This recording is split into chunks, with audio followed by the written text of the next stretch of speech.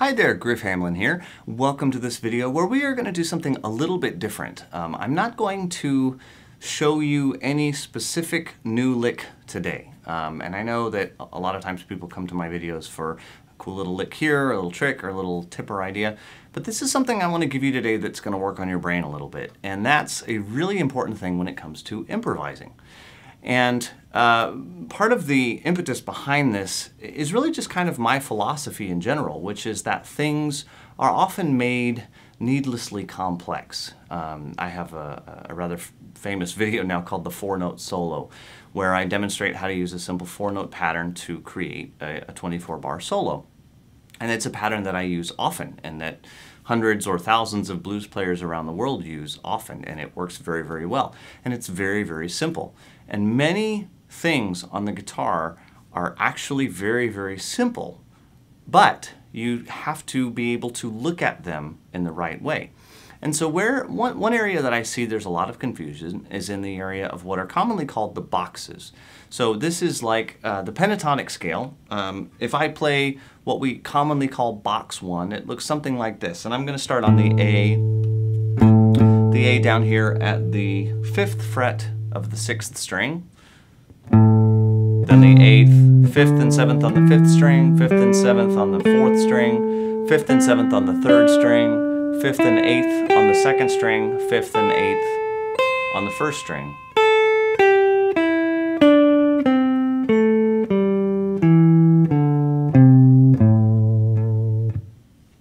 And that is how most people, my students included, learn that scale, okay? And it's a good way to learn the pattern and get the pattern under your fingers. But what you need to think about a little bit more is how are you going to use that? What is it for, and what are you going to do with it? Because oftentimes what you're going to do with it and how you want to approach it has a huge bearing on how you're going to look at it. And you'd be surprised at how simply changing the way you look at something is going to radically change how well you know it. A lot of times a student will come into my room and I'll say, okay, play box 1 in the key of C minor starting on the 3rd string, the first note that occurs on the 3rd string. And all of a sudden, it's like they've never played that scale before in their life because you don't think of it that way, okay? Again, we almost all learn it starting on the 6th string, which means it comes back to the 6th string. But here's the thing, solos don't go that way. It's very, very unusual that you would actually start a solo on the 6th string. In fact, you won't even hardly ever use the 6th string at all in one of your solos. So you would be very well served to learn how to play that scale starting from the top. So let's say that I want that same minor pentatonic and I'm going to use box 1, but let's say that I want the key of A minor and I'm going to start from the 1st string. Same deal.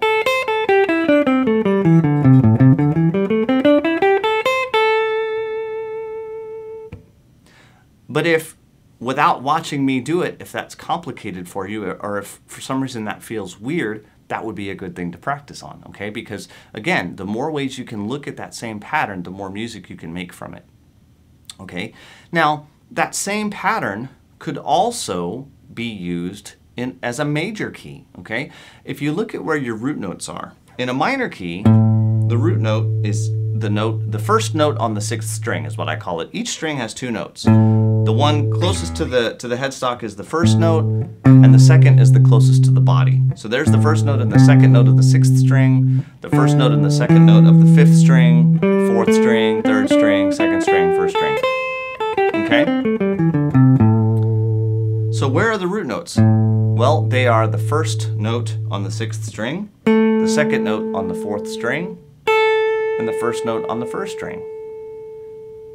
Why on earth would you need to know those? Well, and by the way, those are the minor roots. I should be clear. Those are the minor roots, because in a minute we're going to talk about major.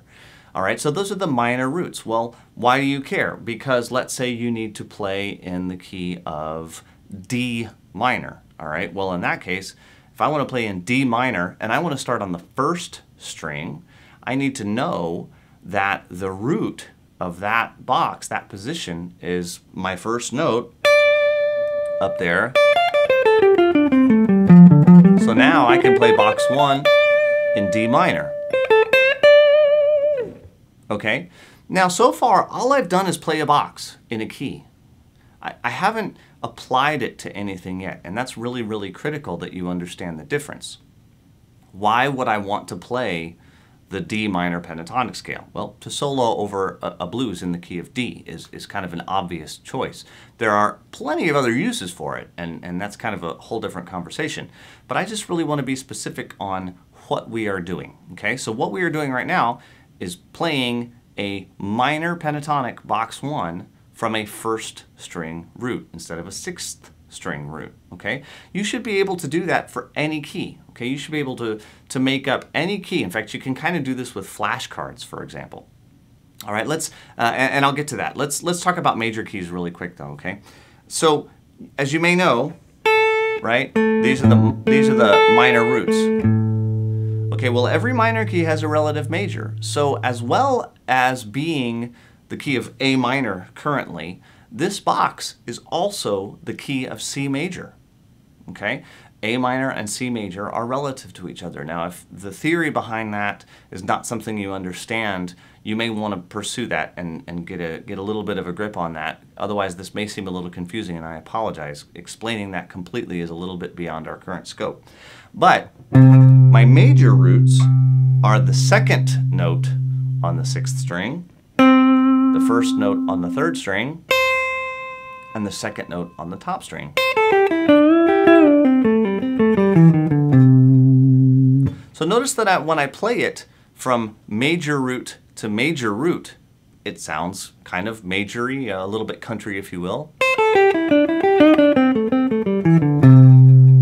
As opposed to, if I play it from minor root to minor root, it has a little more of that blues edge.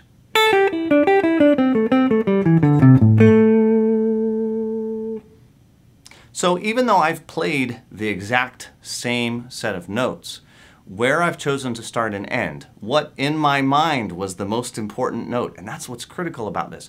It's all up here. I haven't changed any of the notes on the fretboard. I've only changed what I am treating as the most important note. Okay, so that's very, very important. Now, sometimes you have to start in the middle. Sometimes you don't want to start on the first string, and you don't want to start on the sixth string. Well, what if I said you need to play in the key of C minor and you need to start on the third string with the first note of the third string? Could you do that, or would you get confused? If you can't, that's something you should be able to do. And how would you approach that? Well, pretty easy. I'm in C. If I'm in C minor, I know from the old-fashioned way that I could start here at the 8th fret, right? So I might have to go through kind of a two-step process where I first find my root on either the 6th or the first string, and then I just jump to the 3rd string and go from there.